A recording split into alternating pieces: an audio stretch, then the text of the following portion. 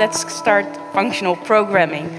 Functional programming is getting a whole lot of attention, and I, for one, find that also very confusing at times. If you ask 3 different programmers, what is functional programming exactly, like in one sentence? You're very likely to get even 4 different answers, and that's confusing. And all those answers may also include words like lazy evaluation, or functors, or monads, and these sound scary and big, and what are they? And today I wanted to talk a little bit about what really is functional programming, and really cut through all the hard words and go through the basics of it. I also want to explain a little bit why the hype, because functional programming is not new, so why are we all of a sudden all talking about it? And last but not least, I will use Python to give you some examples of functional programming in a language that is not even purely functional. So what is functional programming? What is it really all about? And the answer is, it's all about state.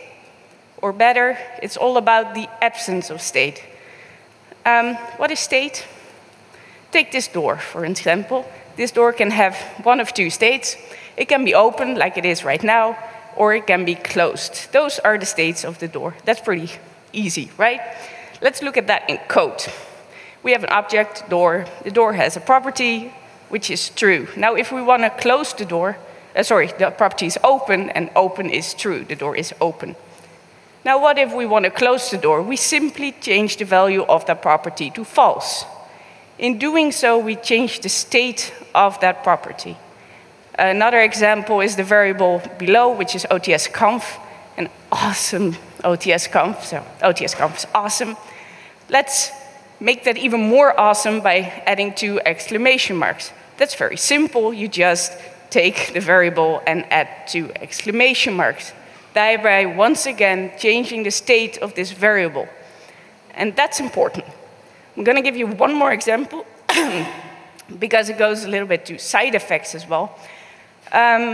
This is a function that does something that I'm sure none of you ever wants to do, but it takes a list with names, and then for every name in that list, doubles it, basically. It's name plus name, and changes that, so that it prints out Jan instead of Jan instead of Jan, Kim instead of Kim, etc.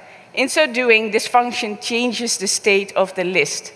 And because it changes something outside of it, the list is not inside the function, it's outside of it, we call this a side effect of the function. And in this case, the function doesn't do anything else. All it does, its entire purpose is having a side effect. It doesn't return anything. So that is state. Now, if you're coming from imperative programming and you're looking at this and you're like, yeah, I do this every day. These are very normal things for me. Why are you making such a big deal about state? And also, why would I want to use anything that doesn't allow me to do this? This is pretty awesome. Like, why not?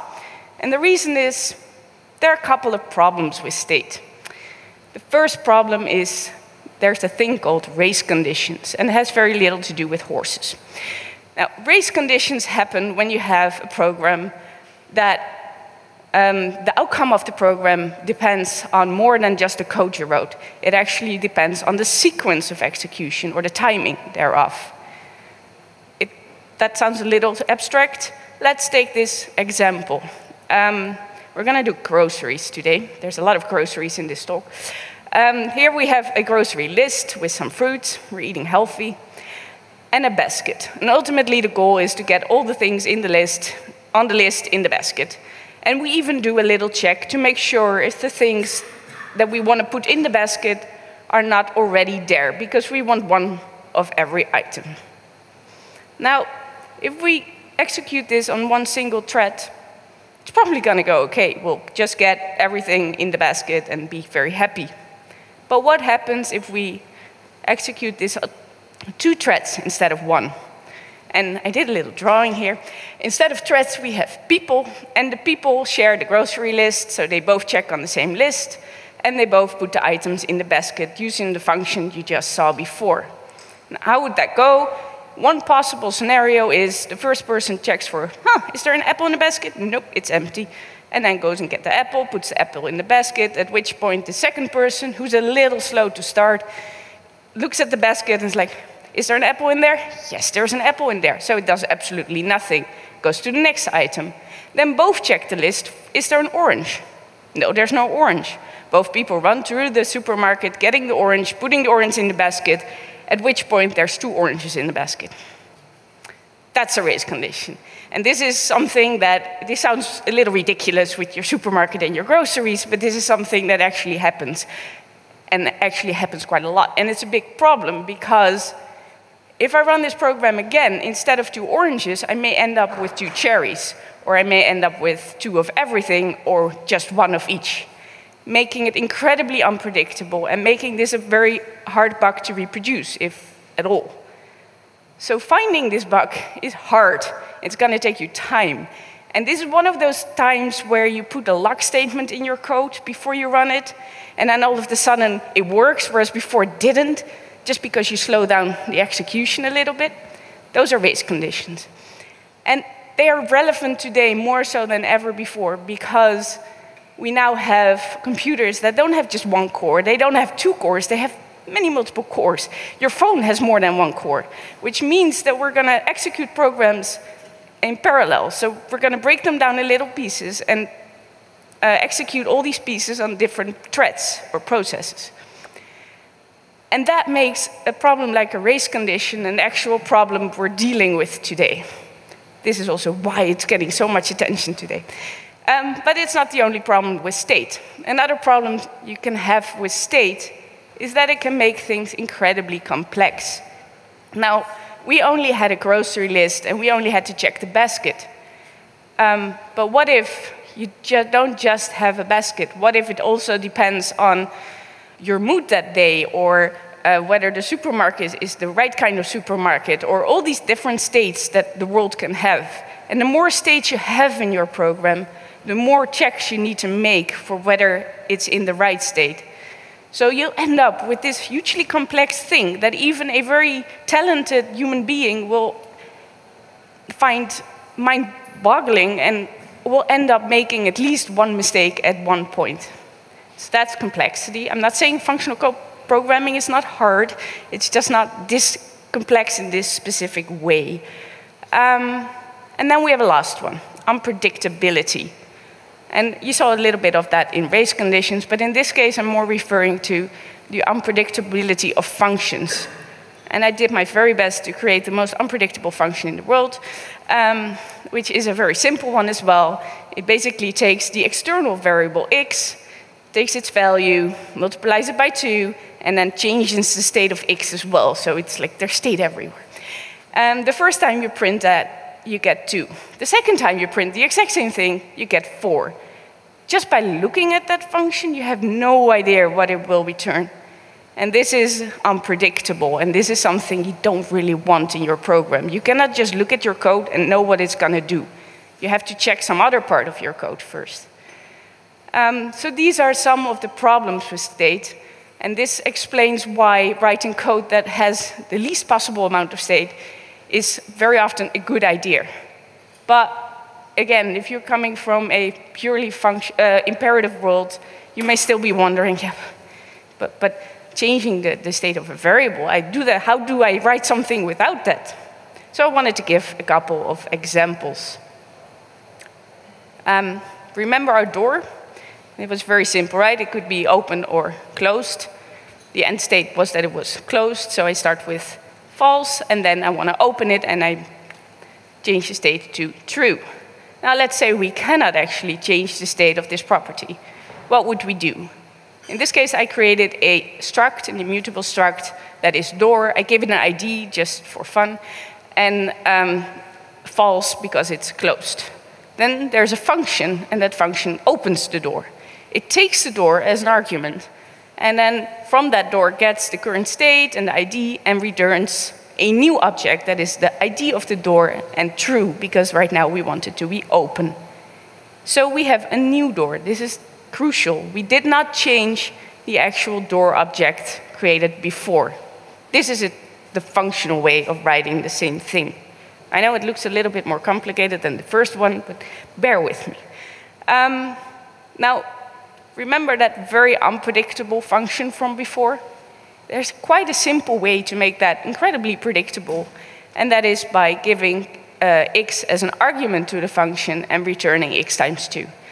In this case, you can look at the function and you know that for a given x, it will always return the same thing. Which brings me to the two kind of defining characteristics of a functional program. A functional program which is as stateless as possible will have immutability. Variables, objects will not be mutable, and it will be predictable, meaning that for any given input of a function, it will return that same output. So, like we saw before, if your input x is 10, it will always return 20. It doesn't depend on some external state. So these really, if you think like, what is functional programming all about, then ultimately it is this. Now, let me go back to the race condition and see what went wrong and how we can fix that in a more functional way. What went wrong is that both threads shared the same state, and they were both manipulating the same state, namely the state of the basket. Now, we could quite easily solve this problem by each giving them half of the grocery list, their own basket. They will go out in the supermarket, do their own shopping, at the end of the day, come back with 2 filled baskets, and then simply put those baskets together. That's a very, very simple way to solve this problem.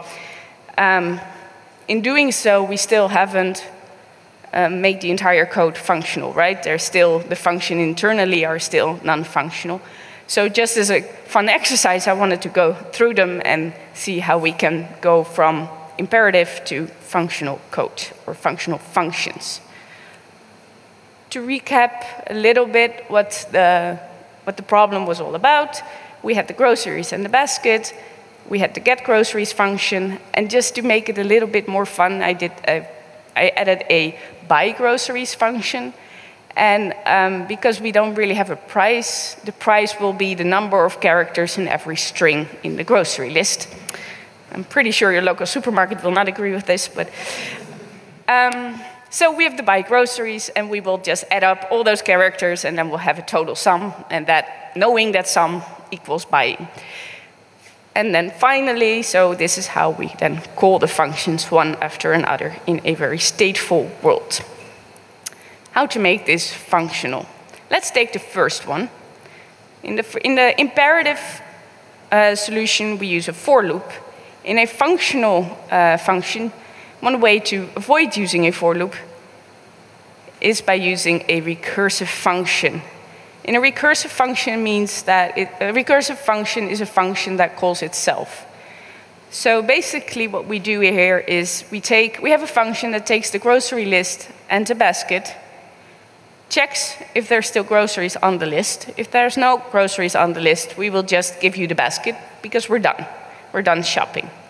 If there's still some groceries on the list, we will create a new basket, which is the old basket plus the first item on the grocery list. And we will chip that item away from the grocery list and give both things as arguments back to the function.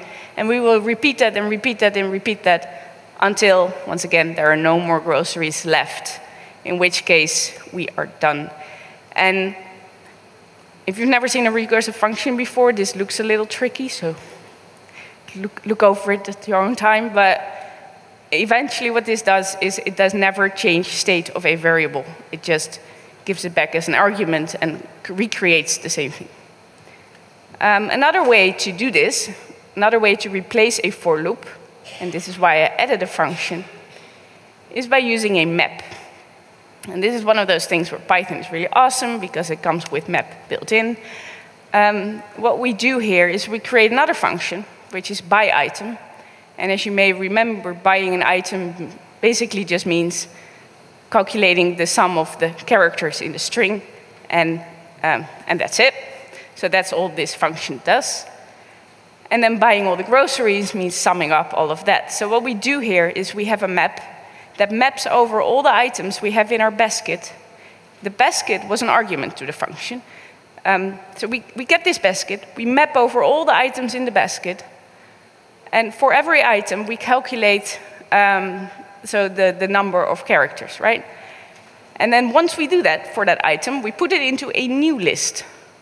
And then map returns a new list with all these sums of characters. So instead of manipulating or changing the basket, we create a whole new list. Again, we're not changing any states. Ultimately, we also do a sum of that list because we want to get the total. But I think that one is pretty straightforward. So these are the functions. And then the way we can call all of that is by doing it nested. So we have the getGroceries function that takes as an argument the grocery list as well as an empty basket. And what it returns is a full basket. And that will then be the argument for your byGroceries function, which will return the total of all the characters of all the strings in the grocery list, or in this case in the basket, which ends up at 37, which is like whatever. So these are your functional groceries. This is how you do it the functional way. And one thing, when you look at this, you can note that because all these functions are self-contained, because they don't rely on some external state, it becomes much easier to just give them two different threads and execute them separately. Whereas in an imperative way of doing this, where you have some external states, that becomes much harder. And, well, as we saw, race conditions are much more likely to happen. So this was functional programming 101, like 10001. If anything, I hope you got from this that functional programming is all about statelessness. It's not completely stateless, but it's almost completely stateless. And that is the hard part. If you're coming from imperative programming, this is what makes functional programming hard. It's not all those words I mentioned before. It's not monads or lazy evaluation. It's the fact that it doesn't have state. Because your mind is so used to using state everywhere in your program that figuring out how to save the same problem, the problems you've been solving for so long, in a completely different way is the thing that makes it so hard. And yes, then there are all these other concepts and language features like monads, but they exist because in a stateless world, they can exist, and they help you do things in a stateless way. They are not, however, what functional programming is all about. One other thing, you can do this in Python like I did today, and I really wanted to show you that it's not about the language you use, it's a little bit, but not completely about the language you use, and it's not about the big words. However, if you really are excited about functional programming and you want to learn functional programming, I would encourage you to use a functional language like Haskell or Clojure, because these languages will force you to actually write stateless code. Whereas Python, I mean, anyone who's ever written code with Python probably knows that you don't have to. It's a choice. It's really nice to be forced. Also, these languages are optimized for doing things a functional way, which can also be very, very helpful. That was my talk. Thank you.